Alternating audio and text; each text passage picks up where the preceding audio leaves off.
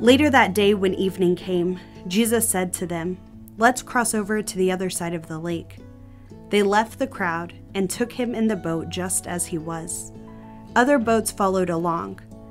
Gale force winds arose, and waves crashed against the boat, so that the boat was swamped. But Jesus was in the rear of the boat, sleeping on a pillow. They woke him up and said, "Teacher, don't you care that we're drowning?" Jesus got up and gave orders to the wind, and he said to the lake, "Silence, be still." The wind settled down, and there was a great calm. Jesus asked them, "Why are you frightened? Don't you have faith yet?" Overcome with awe, they said to each other, "Who then is this? Even the wind and the sea obey him."